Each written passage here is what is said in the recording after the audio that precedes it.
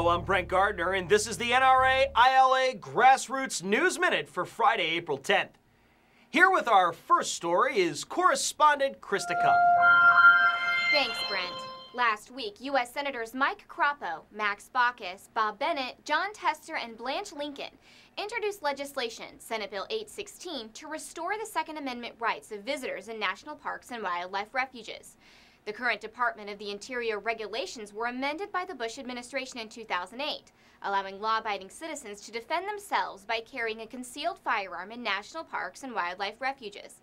However, earlier this year, a federal district court in Washington, D.C. granted anti-gun plaintiffs a preliminary injunction against implementation of the new rule.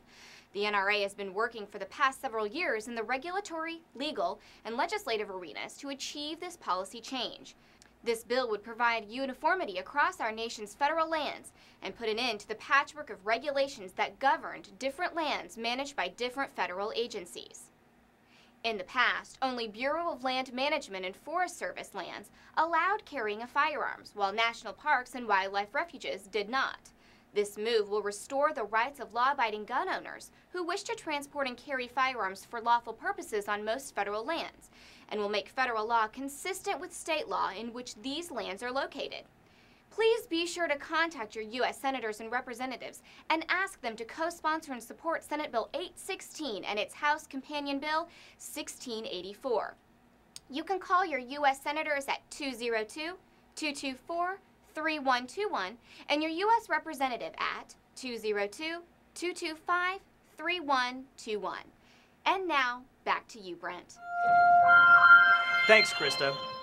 As we continue to report, Congress has jumped into the topic of Mexican border violence with both feet, having held 10 different subcommittee and full committee hearings on the topic, with more coming. It has also become clear that anti-gun politicians and groups are intent on using this issue to advance new gun laws. In the Senate Judiciary Subcommittee on Drugs and Crime, Senator Dianne Feinstein renewed her attacks on gun owners' rights. During her remarks, she stated that there are over 2,000 guns smuggled into Mexico from the U.S. each day. But when she tried to elicit support for that number from a representative of BATFE, he responded that that number was actually much lower. Senator Feinstein was clearly unhappy that he would not endorse her anti-gun soundbite. Feinstein also repeated the erroneous claim that 90% of seized guns are from American sources. In fact, it is unknown where most of the arms possessed by the cartels originate. According to the BATFE, 90% of the firearms traced are from American sources. But BATFE only traces 25% of the guns seized by Mexican authorities. The remaining 75% of guns seized, along with all the firearms remaining in the hands of the cartels, are of unknown origin. The fact that only 25% of these guns seized are traced raises significant questions. Why has the Mexican government not requested traces on the remaining 75%? Could it be because those guns are far less likely to have originated in America? Could it be that Mexican authorities do not want it known where these guns came from?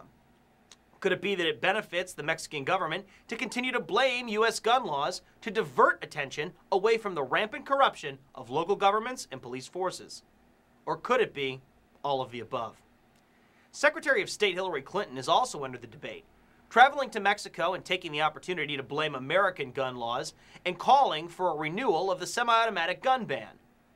In another development that will not please the gun ban crowd, the leader of the Border Patrol Union, T.J. Bonner, said he was underwhelmed by Homeland Security Secretary Janet Napolitano's plans to secure the border and went on to debunk the idea that Mexican violence is caused by American guns. The U.S. has more weapons, but we do not have that kind of violence in our street, he said. American gun owners know that the real solution to the border violence is to actually secure the border. Shifting the focus to gun laws is nothing more than a calculated attack on our Second Amendment rights.